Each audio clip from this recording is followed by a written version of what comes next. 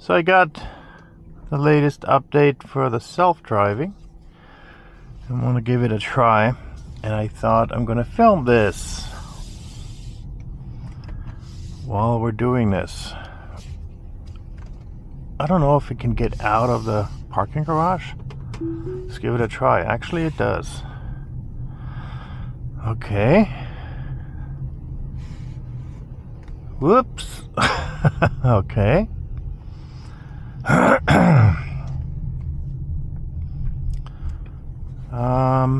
Exit. It's doing something.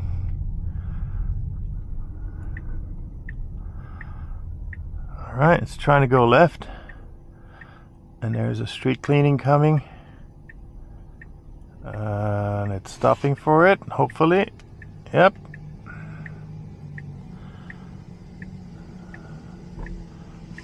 I guess it's going. I'm gonna just take over real quick here because the other guy was letting me out.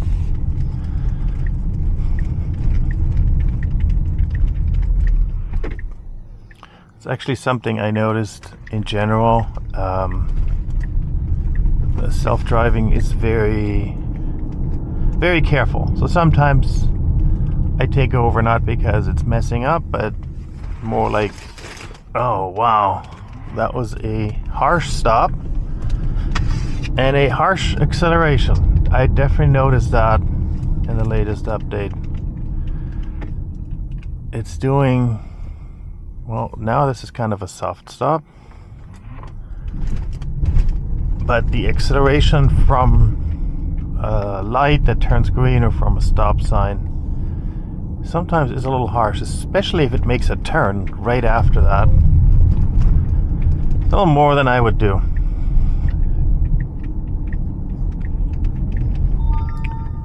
Yeah, I know. I have another software update waiting. It's also interesting that it actually stops quite a little bit away from the actual stop sign or from the line. But I think that is actually the legal way you should do it. Here we go. Asking me to touch the wheel. Wow. Yeah, like the acceleration is a little spirited. Not bad, but I would probably be a little bit slower. That's alright though.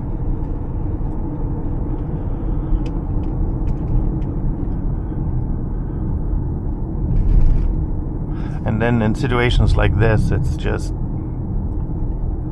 yeah, I don't know, a little slow. Again, there's nothing wrong with it. It's just that I would drive probably a little different, so it stands out to me, but there's nothing wrong with it.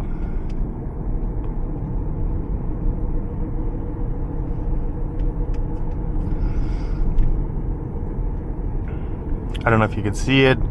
Speed limit is 35 and I set it to 38, so three above the speed limit.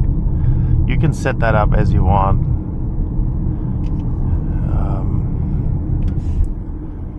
Yeah, it's always a little careful when it passes trucks. So I don't know why it's going 25 now. There's just nothing in the way. It's just creeping along at 25, but nothing wrong with that.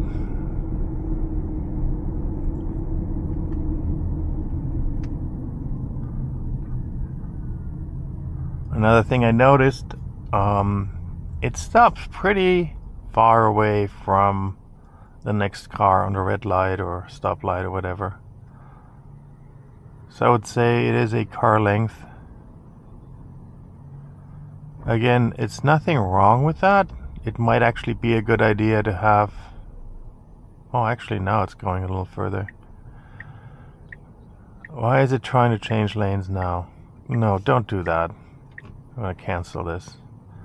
So if it wants to change lanes and you don't like the car doing it, you just put the blinker stock just in the opposite direction for a second. I think it thinks that there is just... this lane is shorter or there's less cars, whatever it wants to change, but Another way to do it, you can change this to chill, or you can say minimum lane changes. If you put it to chill, it's also not going to change lanes pretty much, except when it has to.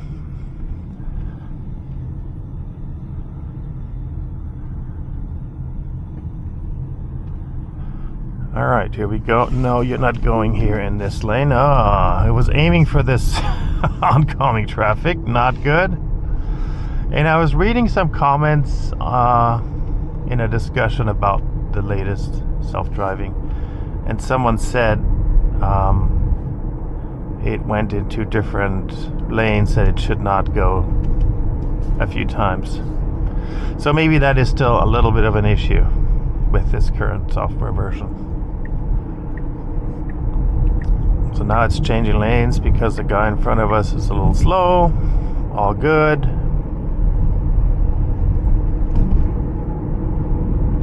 And by the time you're going to watch this video, we're going to have a new version anyways. So now I'm going to put it to 45.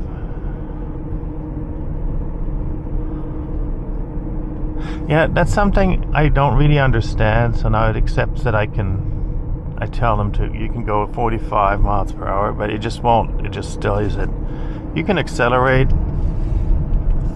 and then it'll do it and stay that way. But sometimes it just doesn't want to accelerate, even though the road is pretty clear and there's nothing. Again, it's not a big deal because you can always do that. You can always use the accelerator and just make it go when it hesitates. It doesn't disengage the autopilot.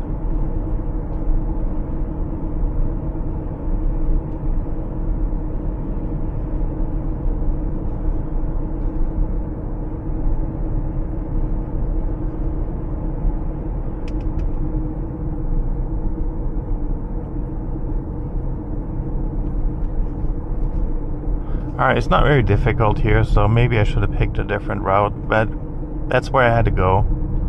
So I thought I'd film this.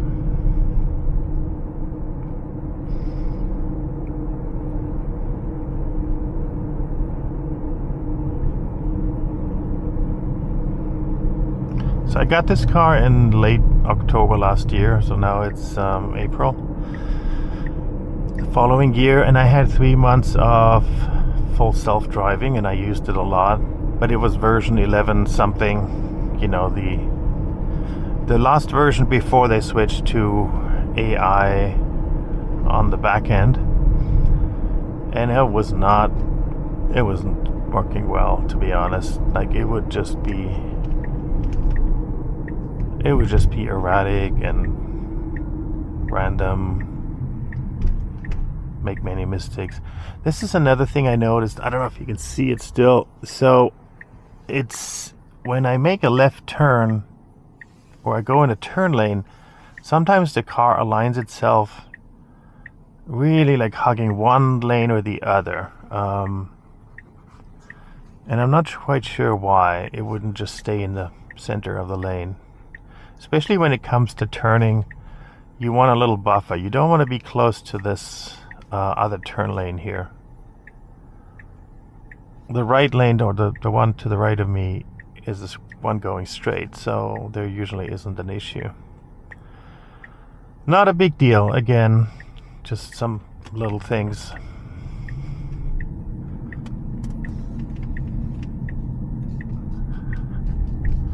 Let's see how it handles this situation here. Actually pretty well. You know, the previous version was like very hesitant and like, you know, jerking around the wheel. This one seems a little more smooth. Now that I said it, it does it. But it handles these situations better than the previous versions.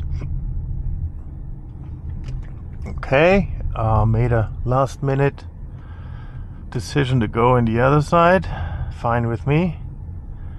I want to go right there to Panera.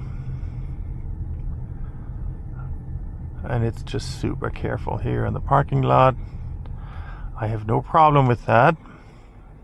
There's always people walking. Now it's just, I guess it's there. We're there. Alrighty, cool. Yeah, very unscientific. Just wanted to show that real quick. And that is version 12 point something. And I have another update waiting here. I should try auto park. How about that? Well, in the next video. Alrighty, see you next time.